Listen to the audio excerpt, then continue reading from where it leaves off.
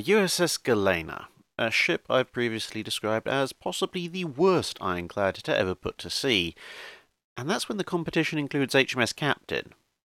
So, am I justified? Well, let's take a look. As mentioned in the video on the Battle of Hampton Roads, Galena was one of 3 ironclads authorised in response to the CSS Virginia, the other 2 of course being USS Monitor and the USS New Ironsides.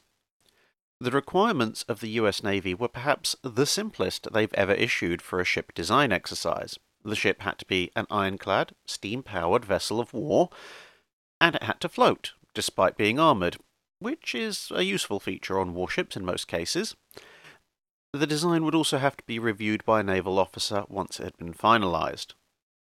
With the USS Monitor's design being accepted at the last minute, it was actually Galena and New Ironsides who were the original winners out of over a dozen submissions. In its first design form, Galena was supposed to be 162 foot long and displace 800 tons, rendering it a relatively small warship, otherwise rated as a corvette. The armour was supposed to be 2.5 inches of iron plate, then 1.5 inches of rubber, and then 18 inches of wood, which would make up the hull itself. The rubber was not there to bounce shot back, unfortunately, but rather worked on a theory that was prevailing at the time, that it would help absorb iron splinters from the armour if the armour was penetrated, and would also help seal any damage from shots that breach the protection, as it would ideally rip or tear in allowing the passage of the shot, and then fold itself back together behind the projectile, thus mostly sealing the breach. However, this design was substantially altered, increasing the ship's length to 180 feet, adding 4 foot to the beam and 2 foot to the draft, and this all increased displacement by 150 tons to just under 1,000 tons. The hull design also changed. 3 masts were reduced to 2, and the sides of the hull were significantly sloped in above the water, a so-called tumble-home design that would later be heavily expressed in French pre-dreadnoughts. Tumble-home is supposed to make ships more stable by reducing weight above the waterline, but can also paradoxically make them more prone to rolling, and actually more likely to capsize when flooding ensues below the waterline. The armour scheme was also revised, with the rubber layer replaced with another just over ½ inch of additional iron. The size increase was due to concerns over the ability of the ship's hull to stay afloat with the additional weight of the armour, and this further increase in weight due to the replacement of rubber with iron led to the armour thickness being varied across the ship instead of being uniform, with protection heaviest around the gun battery and thinned toward the ends of the ship, particularly around the stern. A lot of confusion surrounds perceptions on exactly how this armour was to be applied, with some claiming that she was entirely covered in railway line irons, but the most reliable sources I've found seem to indicate that she was actually protected by armour plates made up of multiple sheets ½ an inch thick, which would have reduced the overall effectiveness of the armour below even the relatively thin overall width already indicated. These would then be held in place by a grid of iron rails that resembled, or even possibly were, railroad track that had been inverted to create a kind of T or slightly wonky capital I shape, which would then in theory hold the plates in place using these flanges.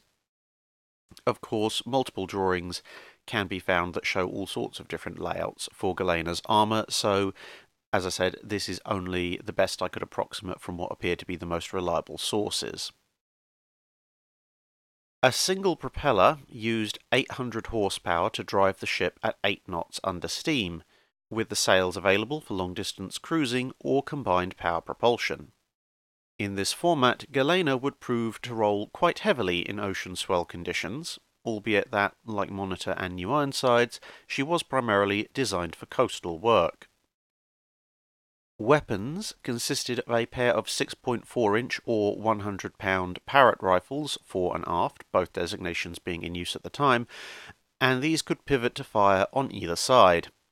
A further 4 9-inch Dahlgren guns in more conventional broadside mountings completed the armament for a maximum broadside of 2 guns of each type per side, or 4 guns total.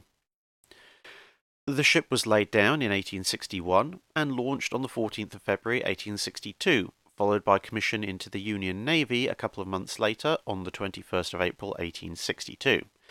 It was immediately assigned to join the Hampton Roads blockade fleet.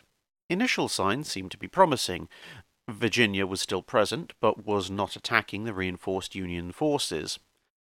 An expedition up the James River resulted in no damage to the ship apart from some minor issues encountered when the ship ran aground and needed to be freed. Along with other Union ironclads, including Monitor, she therefore approached Drury's Bluff on the 15th of May 1862.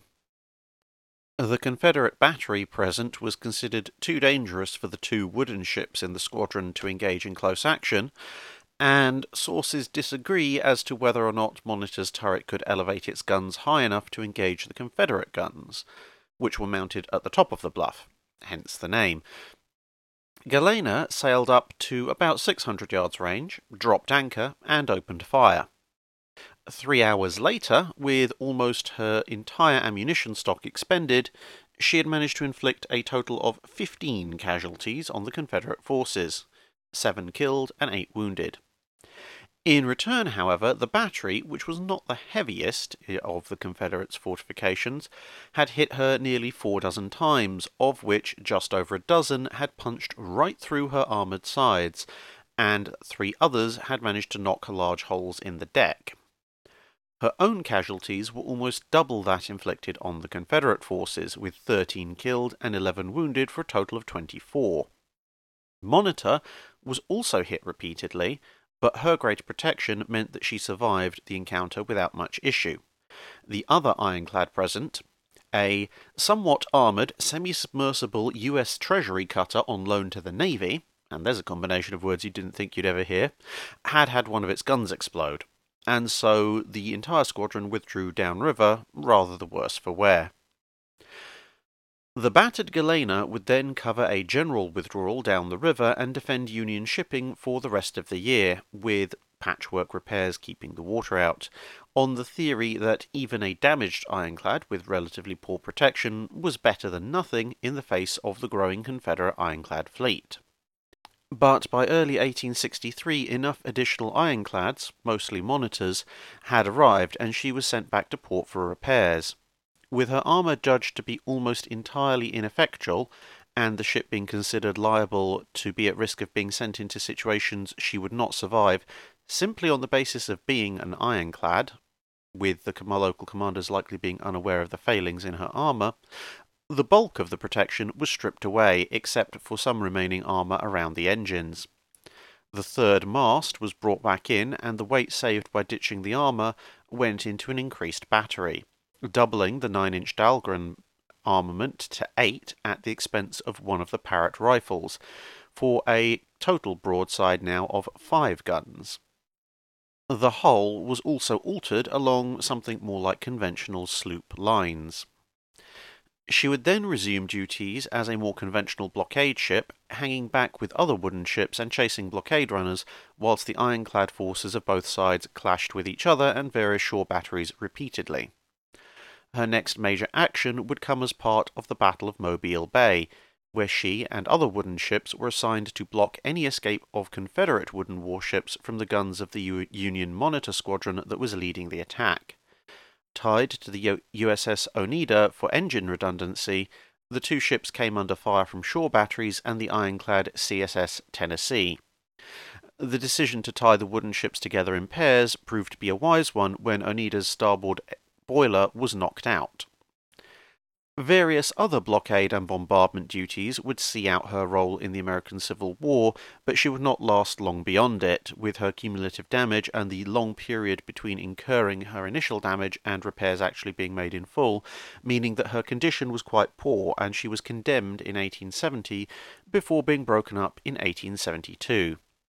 Thus would end the career of USS Galena, the only ironclad ever built where, after one battle, it was decided her protection was worse than useless and she was returned to a more conventional life. That's it for this video. Thanks for watching. If you have a comment or suggestion for a ship to review, let us know in the comments below. Don't forget to comment on the pinned post for dry dock questions.